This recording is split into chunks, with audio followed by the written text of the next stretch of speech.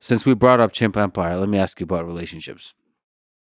I think we talked about relationships. Yeah, I only date Homo sapiens. Almost. It's the morning meditation. The night is still young. You are human. No, but you are also animal. Don't sell yourself short. No, I always say, listen, any discussion on the Huberman Lab podcast about sexual health or anything, the critical four is consensual, age appropriate, context appropriate, species appropriate. Species appropriate. Well, can I just tell you about sexual selection? I've been watching Life in Color with David Attenborough. I've been watching a lot of nature documentaries. Talking about inner peace, it brings me so much peace to watch nature at its worst and at its best. So Life in Color is a series on Netflix where it presents some of the most colorful animals on Earth and kind of tells their story of how they got there through natural selection.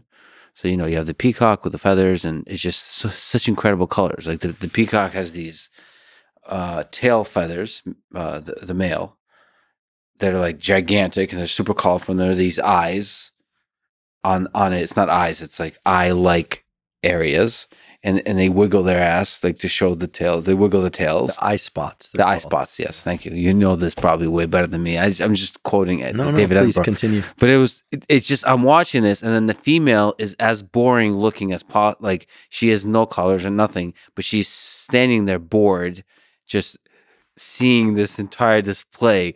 And I'm just wondering, like, the entirety of life on Earth, or not the entirety, post-bacteria, is like, in at least in part, maybe in large part, can be described through this process of natural selection, of sexual selection. So dudes fighting and then women selecting.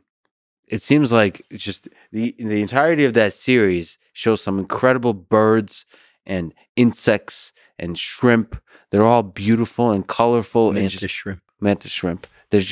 They're incredible. Mm-hmm. And it's all about getting laid. It's fascinating. Like I just, there's nothing like watching that and Chimp Empire to make you realize we humans, that's the same thing. Mm-hmm. That's all we're doing. Mm-hmm. And all the beautiful variety, all the bridges and the buildings and the rockets and the internet, all of that is is at least in part this kind of a product of this kind of showing off for each other. And all the wars and all of this. Anyway, there's what I'm asking. Oh, well, relationships. Yes. Well, right. Before you ask about relationships, I think what's clear is that every species, it seems, animal species, wants to make more of itself and protect its young. Well, to protect its young is non-obvious. So not destroy enough of itself that it can't get more to reproductive competent age. I mean, I think that, we have a natural, healthy people have a natural reflex to protect children.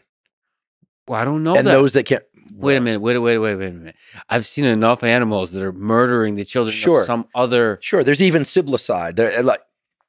First of all, I just want to say that I was delighted in your delight around animal kingdom stuff, because this is a favorite theme of mine as well. But there's, for instance, some fascinating data on, for instance, for those that grew up on farms, they'll be familiar with free martins. You know about free martins? They're cows that have multiple calves inside them. And there's a situation in which the calves will secrete, if there's more than one inside, will secrete chemicals that will hormonally castrate the calf next to them so they can't reproduce. So already in the womb, they are fighting for future resources. That's how early this stuff can start. So it's chemical warfare in the womb against the siblings. Sometimes there's outright siblicide. Siblings are born, they kill one another. This also becomes biblical stories, right? Mm-hmm.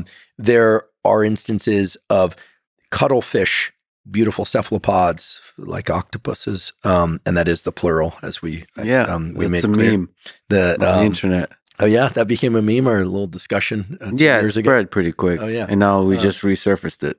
It's great. The dismay in your voice is so amusing. In any event, the male cuttlefish will disguise themselves as female cuttlefish, infiltrate the female cuttlefish group, and then mate with them. All sorts of types of covert There we operations. go. So I think that Callbacks. it's like a drinking game where every time we say covert in contract in this episode, you have to take a shot of espresso. Please don't do that. You'd be dead by the end. So actually, just a small tangent. It does make me wonder how much intelligence covert contracts require. It seems like not much. If you can do it in the animal kingdom, there's some kind of instinctual. It is based perhaps in like fear. Yeah, it could be simple algorithm. If there's some ambiguity about numbers and I'm not with these guys, and then flip to the alternate strategy. Yeah. I actually have a story about this that I think is relevant. I used to have cuttlefish in my lab in San Diego. We went and got them from a guy out in the desert. We put them in the lab. It was amazing. And they had a postdoc who was studying prey capture in cuttlefish. They have a very ballistic, extremely rapid strike and grab of the shrimp. And we were using high-speed cameras to characterize all this, looking at binocular. They normally have their eyes on the side of their head. When they see something they want to eat, the eyes translocate to the front, which allows them stereopsis, depth perception, allows them to strike. We were doing some unilateral eye removals. They would miss, et cetera. Okay, has to do with eye spots. This was during a government shutdown period where the ghost shrimp that they normally feed on, that we would ship in from the Gulf down here, weren't available to us. So we had to get different shrimp. And what we noticed was the cuttlefish normally would just sneak up on the shrimp. We learned this by data collection. And if the shrimp was facing them, they would do this thing with their tentacles of kind of enchanting the shrimp. And if the shrimp wasn't facing them, they wouldn't do it. And they would ballistically grab it and eat them. Well, when we got these new shrimp, the new shrimp had eye spots on their tails. And then the cuttlefish would do this kind of attempt to enchant regardless of the position of the ghost shrimp. Mm-hmm. So what does that mean? Okay, well, it means that there's some sort of algorithm in the cuttlefish's mind that says, okay, if you see two spots, move your tentacles. Mm-hmm. So it can be, as you pointed out, it can be a fairly simple operation, but it looks diabolical. It looks cunning, but all it is strategy B. Yeah, but it's still somehow emerged. I mean, I don't think that calling it an algorithm doesn't. I feel like, well, there's a circuit there that gets implemented in a certain context, but that circuit had to evolve. You do realize super intelligent AI will look at us humans and will say the exact thing. There's a circuit in there that evolved to do this, the algorithm A and algorithm B, and it's trivial. And to us humans, it's fancy and beautiful and write poetry about it, but it's because we don't understand the subconscious. Because they want that AI algorithm cannot see into what it can't see. It doesn't understand the underworkings of what allows all of this conversation stuff to manifest. And we can't even see it. How could AI see it? Maybe it will. Maybe AI will solve and give us access to our subconscious. Maybe your AI friend or coach, like I think Andreessen and others are arguing is going to happen at some point. It's going to say, hey, Lex, you're making decisions lately that are not good for you, but it's because of this algorithm that you picked up in childhood that if you don't state your explicit needs up front, you're not going to get what you want. So why do it? From now on, you need to actually make a list of every absolutely outrageous thing that you want, no matter how outrageous, and communicate that immediately. And that will work. We're talking about cuttlefish and sexual selection. And then we went into some, where do we go? Well, and you said you were excited. Well, I was excited. Well, you were just saying, what about these covert contracts and animals do them? I think it's simple contextual engagement of a neural circuit, which is not just nerd speak for saying they do a different strategy. It's saying that there has to be a circuit there, a hardwired circuit, maybe learned, but probably hardwired, that can be engaged, right? You can't build neural machinery in a moment. You need to build that circuit over time.